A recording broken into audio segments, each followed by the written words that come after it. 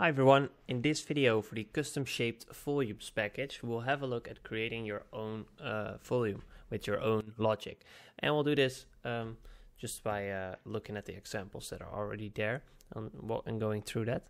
So if you go to the custom volumes, you'll see BP duplicate me, which is what you would want to duplicate if you want to create your own volume. So we'll call this BPC example, and when you open that, you find your three main events: when your player enters a volume, for when your player leaves a volume, and the event fade range update. This fades from alpha 0 to 1, and that is dependent on your fade range on a volume.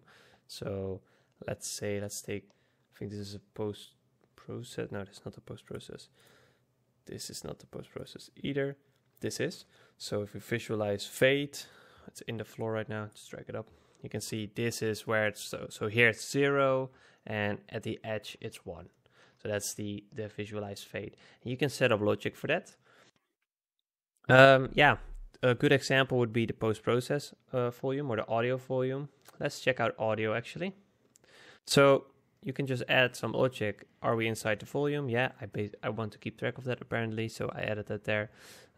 If the fade range equals 0, so if there's no update, we need to make sure that sounds created, volume multiplier set, and audio is played.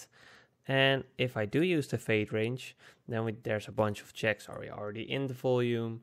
Then do this once, are we not in the volume yet? Does it equal 0, the fade alpha? Then do something specific. In that case, we can stop it. And all these, you can check out all these example blueprints to get an idea of what you can do with it. But basically, these are all the events you'll really need. And then we can go into the class defaults. So here we go. Now the visualization and editor performance is more for the editor. Actor tick is disabled by default. We don't need the tick, we don't use the tick, so we don't need to have it enabled. And then we have setup fade range. We'll do in the level. You could set a default value here. So with the audio, for example, I know that it really needs to be a volume, so I enabled height. And I enabled a fade range because I want audio to fade in, and I always want that to be the case. So you could set some default values in here. Spline, that's also covered in the other video for placing them in your level. Layer, also not really important. So then we have colors for priority. Yeah, I don't know. Maybe you want shades of green for your volume. You could change that here. Check rate. That's how often it checks. It's basically one of the lower equals fewer checks, and the fastest check interval is when it's checking at the fastest way possible. What is the update rate? What is how many times a second does it check? So that really depends on the volume that you're making. Like in the audio volume, it's 0.05, which is pretty fast. But in the town names, for example, I only check once every 2 seconds, because for the town name it doesn't really matter, right? I just place the volume a little bit outside the front gate, and then maybe if the 2 seconds just passed and I just walk through the front gate, it pops up then instead of right immediately when I enter the volume. It doesn't really matter, so the check interval can just be really slow. It can help with performance, but if you need something to check fast, you need a lot of frames a second dedicated to updating that value, you can put this lower. And then, next, we have the project settings, which is covered in another video and should be set in your in the BP spline volume, the core, and so that's shared across everyone. Then we come to the tracking area. Let me close off the other ones. So here's a few settings. Basically, every blueprint that's based off the spline volume creates its own tracker. So not every instance, but every blueprint. So if I have 10 different audio blueprints, they all share one tracker, the one for dedicated to audio.